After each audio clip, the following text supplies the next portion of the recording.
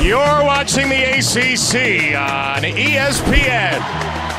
Krzyzewskiville outside, craziness inside. Historic Cameron Indoor Stadium where Virginia and Duke meet for the only time in the regular season this year, with the ACC tournament in the postseason fast approaching.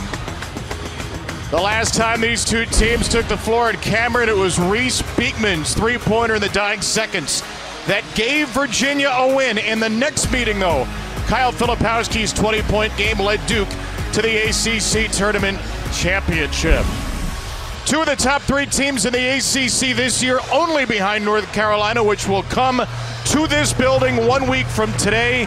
This is a heck of an appetizer course before that feast. Good evening, welcome to Cameron. Kevin Brown, John Crispin, delighted to be with you.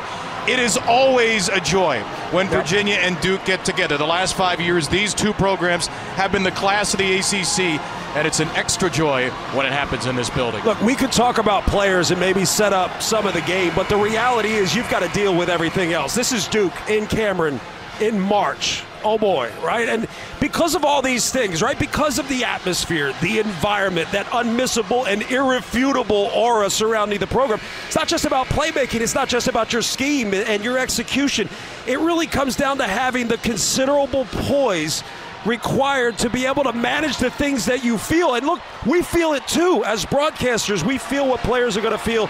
I think this Duke program, their fan base, they take great pride in their greatness. They're not going to be comfortable coming in here if you're UVA, but if there's one guy that gets it, it's Reese Beekman. Last time out, game winner. He's the only one on the UVA roster that has ever played here. Going to need poise and a solid start for Tony Bennett to feel comfortable. They opened this building in 1940, a 36-27 win over Princeton. 1,133 games later, it is Virginia and Duke on the second day of March.